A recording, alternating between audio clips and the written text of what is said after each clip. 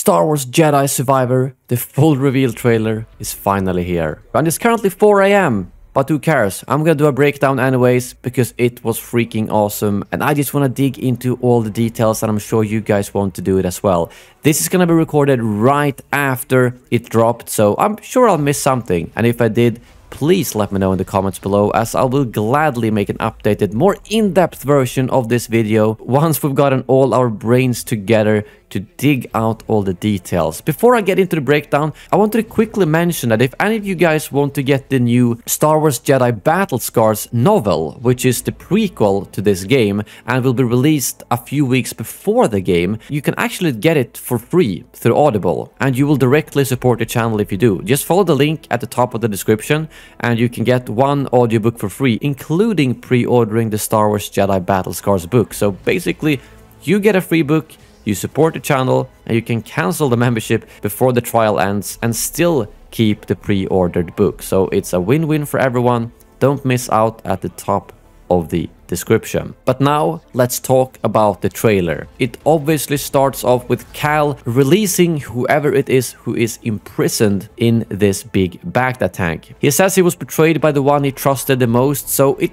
kind of makes me feel like maybe he's some type of Padawan who was betrayed by his master or similarly and imprisoned in this tank. I am 99% certain that he is the antagonist that we see later in the trailer, just that he cleaned up a little bit. He obviously has blue glowing eyes here, but we can't really see his eyes very clearly in the other scene, but the voice sounds the same though. So I think he's gonna be an accidental antagonist that Cal is gonna release and then realize, oh shit, maybe it wasn't a good idea.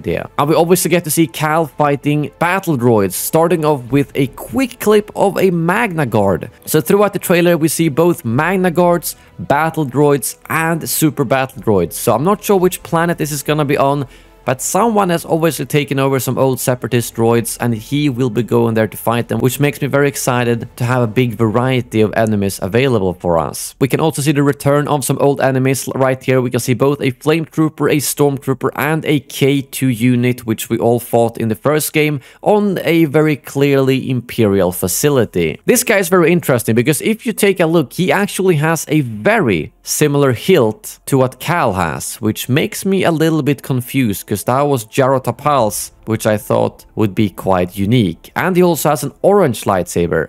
It does look like it has these two little things that can flip out to potentially becoming a crossguard. So I really don't know who this guy is, and if it's one of the characters we might see later in the trailer, but it's such a short scene that it's hard to analyze it any further. And we also get to see Cal crashing the Mantis on some type of new planet that I don't think we have seen before.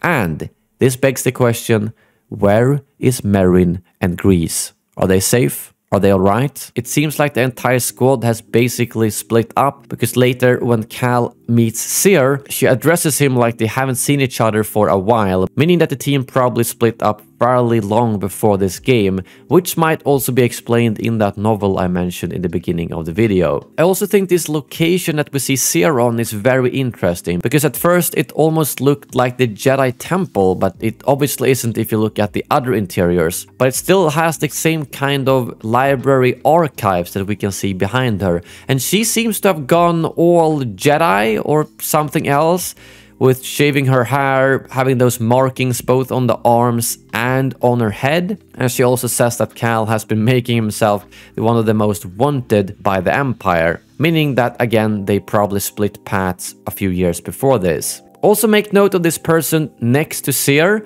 which has a helmet that looks a lot like the Cepho. It isn't a Cepho because those are extinct as far as I remember and a lot bigger, but it could be a helmet that pays homage to the Cepho species. But note though that the arm is kind of light blue colored, so it's probably not a human, and it could very well even be the same species as that guy in the tank, but I can't really make out more than that. We also get to see some cool new gameplay mechanics, like the fact that you can lift up a trooper and basically force them to shoot back at the enemies. Nice and very cool addition to the gameplay for sure. And there seems to be a lot of focus on being able to tame creatures and actually mounting them and attacking while you are riding on this ostrich-like creature, and also slashing down some battle droids at the same time. So I'm guessing that's gonna play a big role, whether it's something you can mount mount and run on, or something you can grab onto and fly. But creatures being allies seems to be a big focus on this game and not just having them as enemies. These two guys are also very interesting. The guy to the right looks like he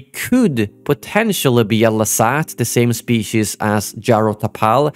It's a little bit tricky to see because I can't see his ears, but that's just my guess that he has like some type of armoring covering it. And they may very well be bounty hunters, but we do see later that they work for that guy who was in the tank, that I at least think is the same guy as in the tank. So I think these are not just two random bounty hunters that you face off against like in the first game, but that they are probably gonna play more of a bigger role in the game. And they also show that we can actually dual wield lightsabers, which I think is really cool. Obviously you had like one attack where you split your lightsaber in the first game, but in this game I think you're actually gonna be able to play with dual lightsabers as an actual playing style based on the trailer. And a Wampa! What else can I say? We get to fight a Wampa in a non-snow environment. I think that's really cool. And we get to see these droids that I initially thought was actually early Dark Troopers, but they are not. They are Imperial Sentry droids, which we can also see in Star Wars Rebels. So they have been seen before, but this is the first time in the Star Wars Jedi series, as far as I know. I love that they show some new combos as well, with him throwing his lightsaber, getting it back, and attacking. So they have definitely evolved the lightsaber combat a lot in this game. And it kind of looks like he gets shot by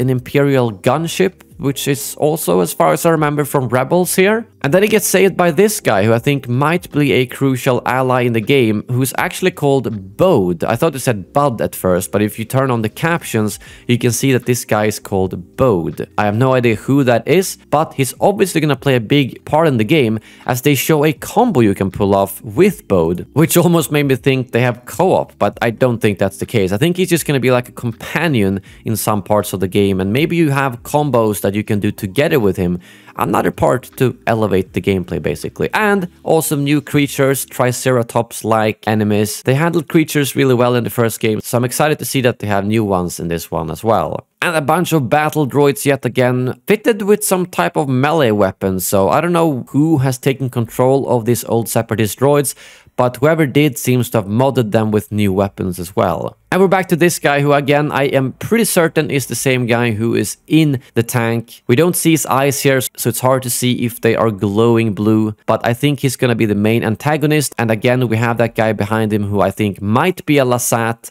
although it could be some other species that is similar. But the important question is, what is that thing that he is holding in his hand, saying that the Jedi is no longer a threat because they have that? I'm really curious. It almost looks like the comm device that Qui-Gon uses in The Phantom Menace, but obviously it isn't. It's still wider and a little bit different. Another new addition is the grappling hook that we can see here as well, making the parkour a little bit more advanced. And we also get to see Cal activating the crossguard on his lightsaber, after which the lightsaber seems to act a little bit more heavy. So I am guessing that you might have different play styles with the lightsaber, whereas the crossguard version is a longer version of the lightsaber that feels heavier and works more like a greatsword than a nimble lightsaber. So you might have a normal lightsaber style, dual wielding, greatsword, and then something else. As you can see here in the last scene where he fights these commando droids, that the sword looks way heavier and works differently when the crossguard is activated. And they also show some marker here, which I'm not sure if it's just a new targeting system or maybe some type of finishing move. Hard to say. Overall, I think that's all I could dig out from my first look through. Again, if I missed anything, please let me know in the comments below, because it's very late, so I'm sure I was too tired to do a proper analysis. And also, if you're gonna pre-order the game on Epic Games, feel free to use creator code BFUpdates, as you will directly support the channel, and well, you don't lose out anything on it. It's only for PC, obviously, but if you are getting the game on PC, feel free to do it on Epic Games and use creator code BFUpdates. As always, huge thank you for watching this video, and as always, may the Force be with you.